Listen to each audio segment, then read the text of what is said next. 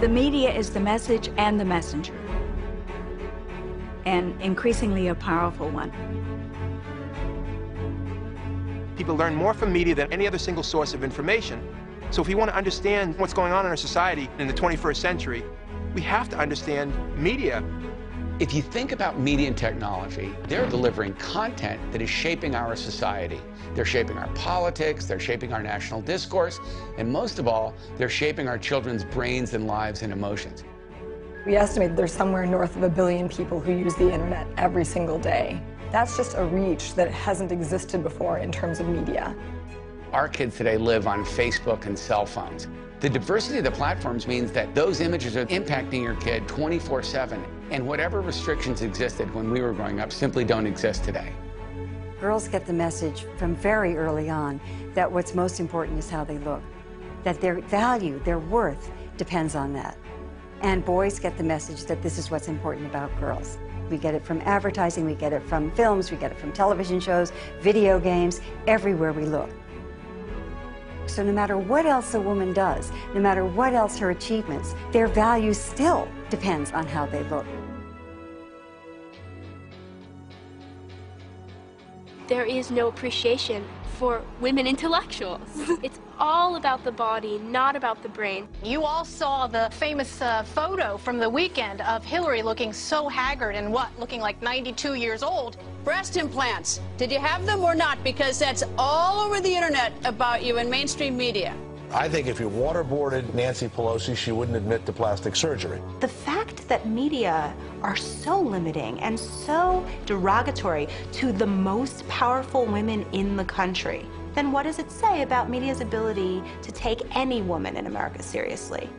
You get a woman in the Oval Office, most powerful person in the world, what's the downside? You mean besides the PMS and the mood swings? The media treats women like and it's horrible, and it's like, I don't know how we survive it. I don't know how we rise above it.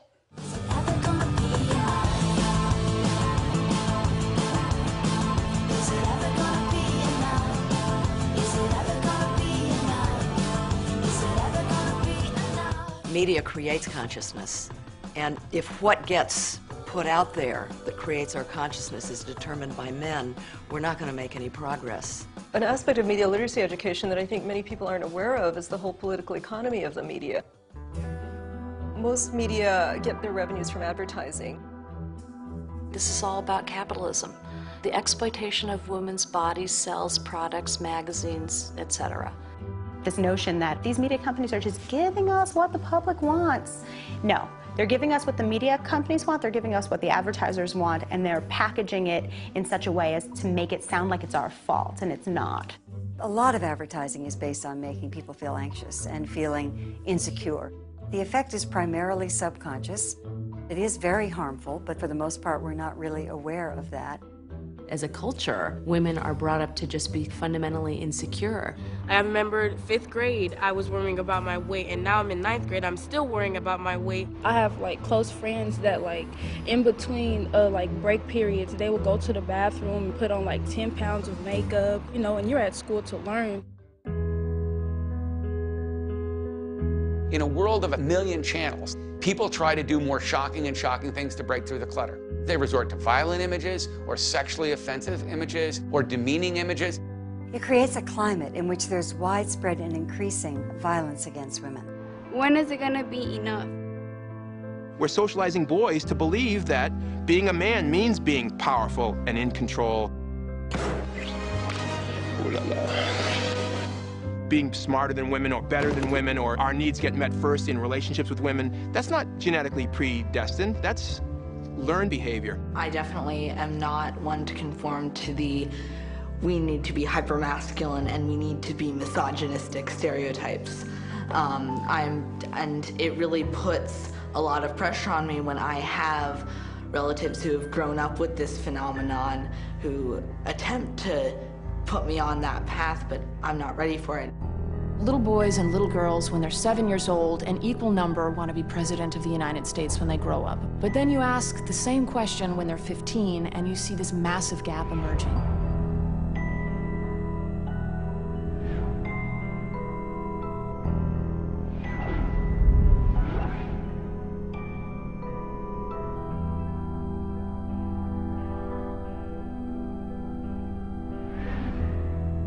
we're shortchanging voices that are urgently needed in public forums from ever getting to the table.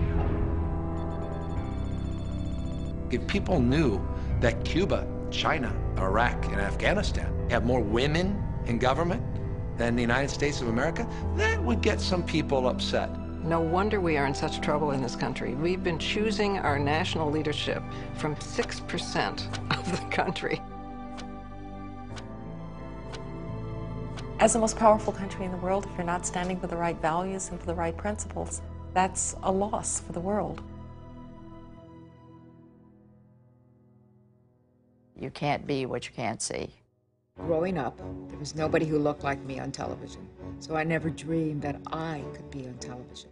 To see women leadership in reality and on the screen and television is huge for women, huge.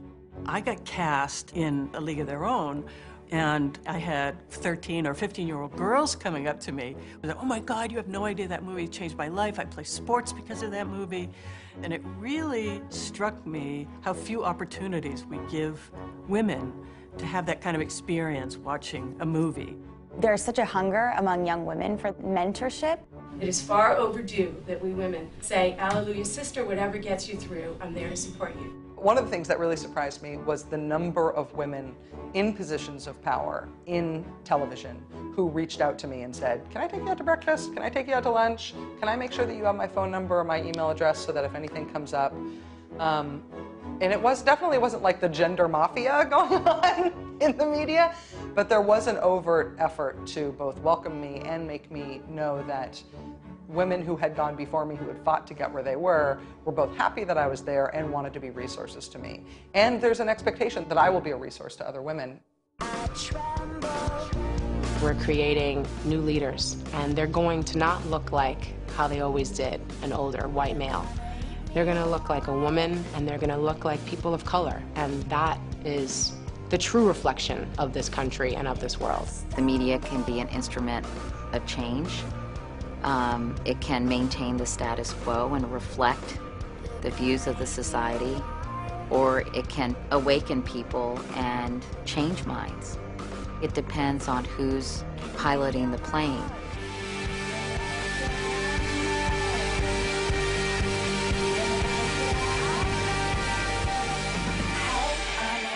My heart keeps beating like a hammer.